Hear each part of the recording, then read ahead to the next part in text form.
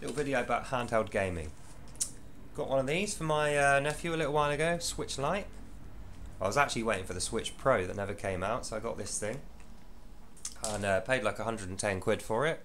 Probably paid another 100 quid for some games and the memory card and all the rest of it. Barely play it. I've literally played it like 2.5 hours, 3 hours maybe in over a year. My nephew's mum didn't allow him to have it. You know, at 5 years old, apparently he's too young for a Nintendo Switch and games. She's a socialist and her boyfriend's a socialist, or they're actually communists really, but they call themselves socialists, so ownership isn't a thing. He's not allowed that, and you know, I've ended up with it. So anyway, that's a separate rant. So my point is, the Switch sucks. I bought it for him because he asked for it. All his friends had one, and for that age group, it was like the big great thing that everyone wanted. So I got him one because of that. But since he wasn't allowed it, I ended up just using it for myself. So I thought, you know, I'm a bit of a gamer. I've got quite a lot of PC game interest, and I used to like Nintendo stuff when I was younger, so I'll give it a go. And I can honestly say I'm not even going to bother doing a full review on this Switch, because I'll just tell you it's underpowered, really underpowered. The selection of games sucks. There's barely any good games for it, and it costs a fortune. Literally everything that I've tried on there that I've barely played has cost a fucking fortune. So yeah, handheld gaming, don't go for Nintendo. Nintendo are terrible at the moment. So unless you're like a fanboy and you just need to have Nintendo stuff, they've been going downhill for ages, so let's leave them behind. There's loads of other stuff out there at the moment. There's like a Retroid Pocket 3, that looks cool. It's just, in fact, you know what? Retroid Pocket 3 looks like the middle bit from here, but smaller and better, with less buttons on it. And the differences between that thing and the Retroid Pocket is the Retroid Pocket doesn't lock you into an ecosystem like that thing does, and you're not going to spend fortunes on all your games.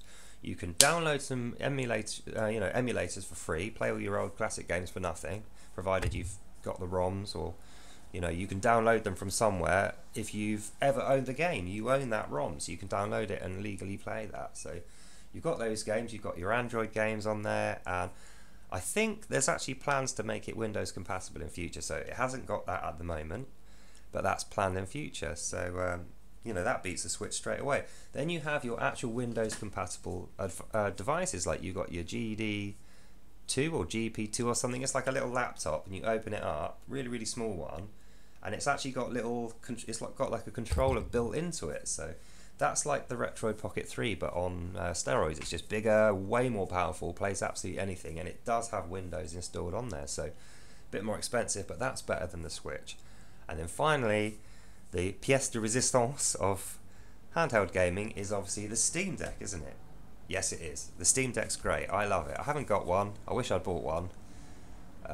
But I wouldn't have taken it out of the box. I wish I'd bought one for the collection value, right? A Steam Deck 1, the top spec one, inside a box. If you keep that for 50 years and let your children, or you know, someone who will inherit it, sell that, it's going to jump in value. It'd be worth a lot. So wish I'd bought one for that, but I'm glad I didn't buy one for gaming, because I think Steam Deck 2 is just around the corner.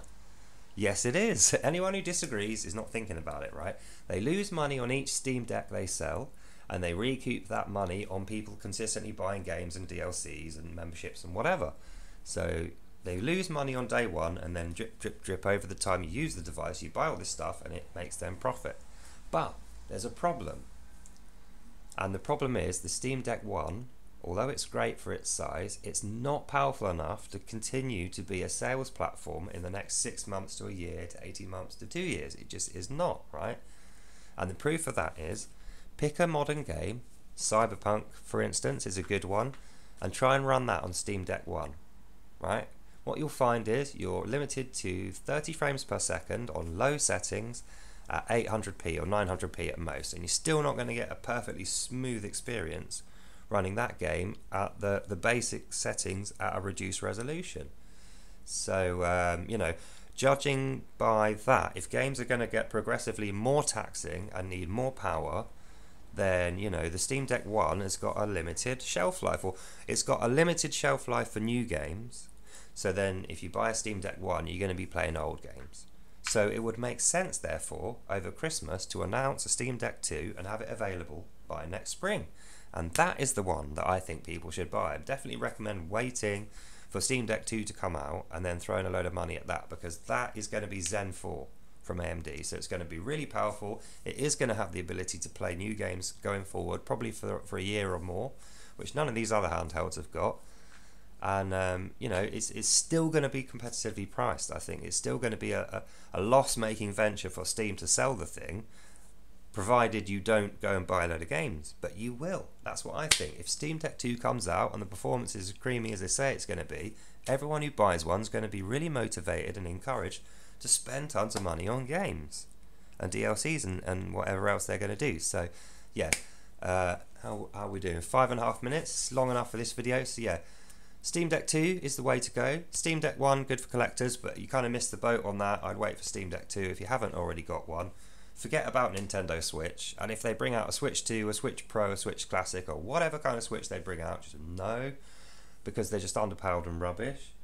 Then you got your Retroid Pocket, you got your Anbernic machines as well, which are really good. They're quite cheap. You can get them for like 50 quid, 100 quid, depending on the model. But everything mobile or handheld gaming is going to be Steam Deck 2. So that's the end of this video. Look out for those, and see you in the next one.